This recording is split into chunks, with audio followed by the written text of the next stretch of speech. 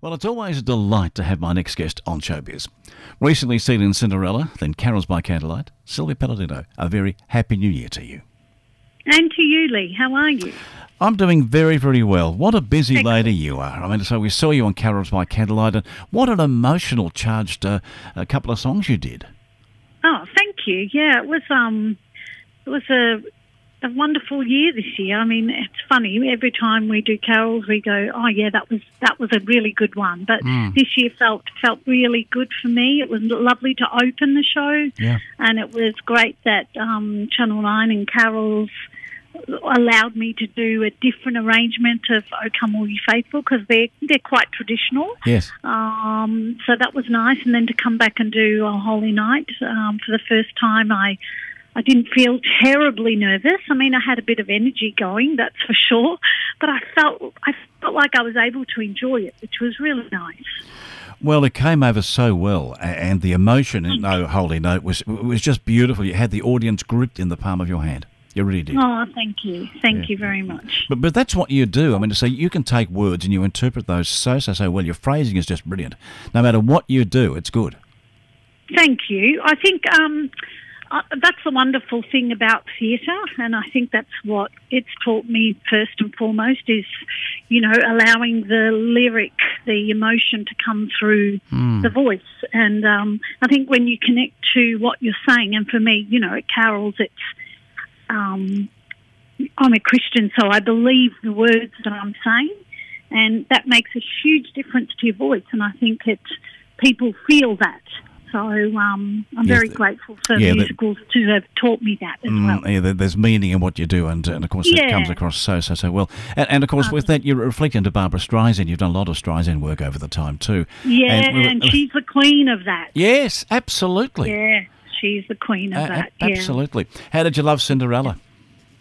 Oh, I enjoyed it so much. It was so much fun. I haven't done a long-running show for quite a few years, so it was lovely to do that. The camaraderie of the theatre is unlike anything else. That's what you miss, I think, most of all when you're not doing a show, is that teamwork that you do. You produce something as a group. And yes, people have different roles in that, but it doesn't come together unless everyone's there. And that feeling of family is what I miss the most. And so it was just such a joy to do that. And the role was wonderful. I was playing the fairy godmother, so she makes all the magic happen. She was very well liked by the audience. So it was fabulous. And it was a great theatre. The comedy theatre is a great place to stage something like that too. And it was just wonderful. A lovely time, and written, of course, by John Foreman. And he does such a great job. Yeah, he does. He does. Wonderful. And of course you work with him at Carols by Candlelight too. So, I've worked with John for many years. Yeah, just doesn't stop, does it? John's a good friend of this radio station too. And, we have him on from time to time. And, he's as busy as what you are, because you're coming down here to Narre Warren, of course, to Bunjil Place very shortly to perform down here. Yeah, the Daytime Music Theatre. Yeah, I'm looking forward to it. I always have a great show when I'm down there. So that's happening on the 2nd of February. We've got 2 shows. I'm doing a 10:30 show, which I hear is sold out or almost sold out. Yep. But then they've added on another show at 1 p.m.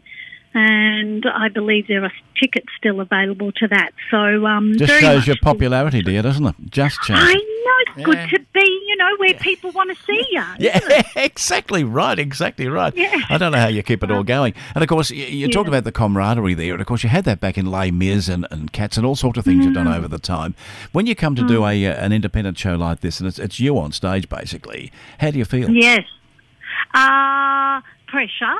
I tell you. But there's a freedom in that too, after so many years of doing it, I feel very comfortable on stage. I try and be as natural and as silly as I am in real life. I try and do that on stage as well. And so I think it's a wonderful thing that the audience not only get to hear you sing, but get to know you as a human being, because sometimes people have, this idea of what you might be like because of the songs and the material you might sing. And so it's nice that the audience in something like this get to know you. So I talk a lot. I probably talk too much. But I love that. I love for the audience to get to know me. And David Cameron, who plays piano for me and guitar, We've been together, guys, working together for 30-odd years. Have you really? Yeah. Yeah, so it's so easy with him. He can feel my breath. He knows exactly what I'm going to do. If I'm going to add a chorus, he's right there with me. He's just extraordinary. So he'll be with me, and I love it. It's really good fun. You were saying there about talking to the audience and so on. I think that's the natural part of what you do, because you are natural. Then that comes across to us as an audience, and then we feel that we are entwined into your life, as it were. Yeah, well, that's what I hope happens. You know, I come from very humble beginnings, Lee. So, you know, immigrant family that came to Australia, and you know, we just got by. And singing was something that I did because I enjoyed it. It was never to be famous or make money or anything like that.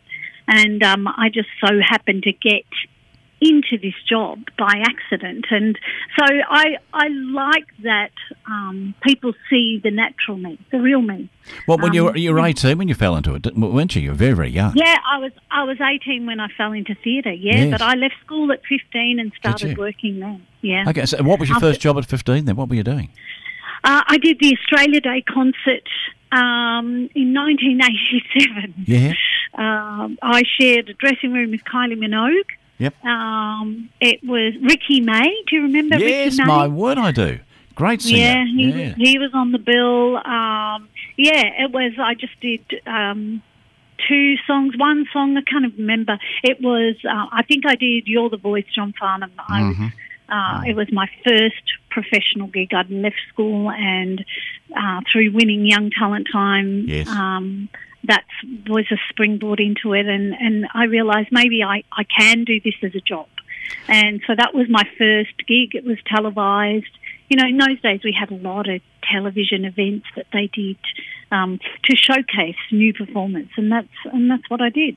So, you mentioned Young Talent Time. I saw a clip, I think it was on Channel 10 one stage, of you performing there. How young were you then?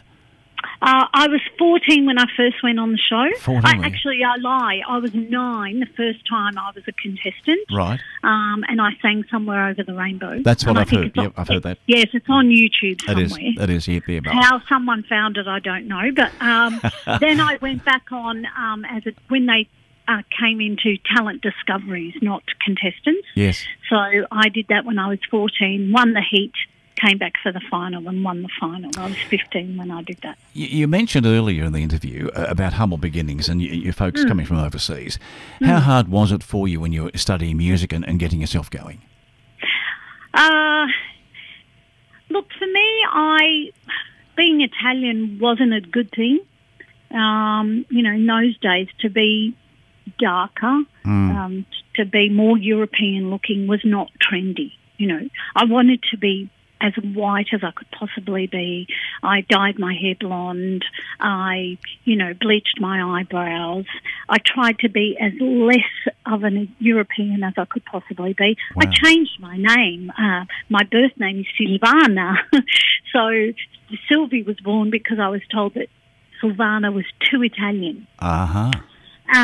To be I wanted to be a pop star in those days.